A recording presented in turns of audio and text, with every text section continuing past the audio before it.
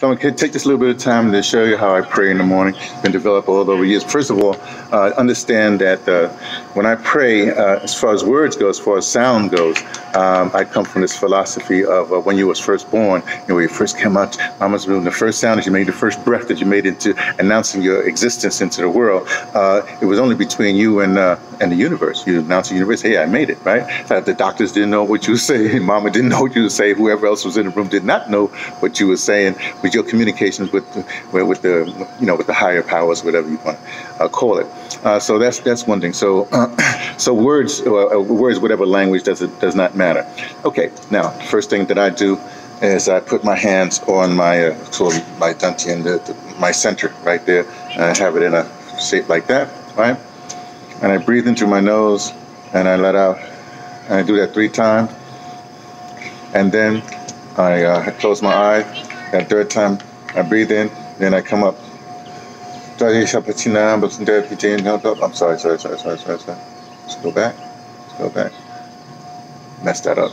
I start there and I stay there. My first sound goes there.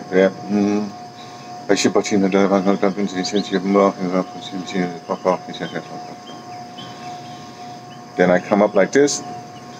With that other breath and out. And finally,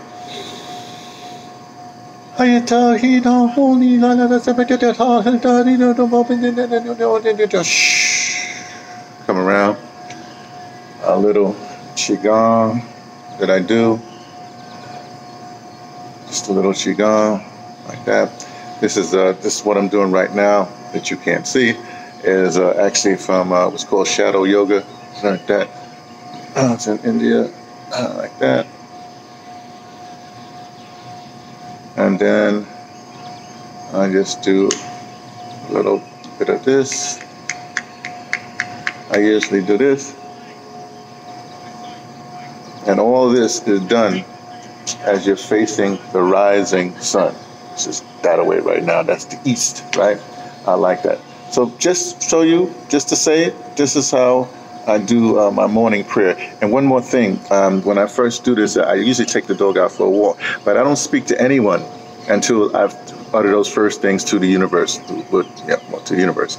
But this morning, for instance, I was going past now, a black woman was walking, right? But I was a far distance from her. And, black people, you have to utter. You have to say something.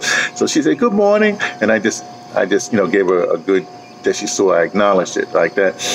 Hopefully, no, I did like this too. Yeah, I hand gesture, I acknowledge. So hopefully that was good enough. It probably isn't good enough, right? And then then I did my morning prayer. I did this already. My morning prayer, my little thing that I did some other stuff.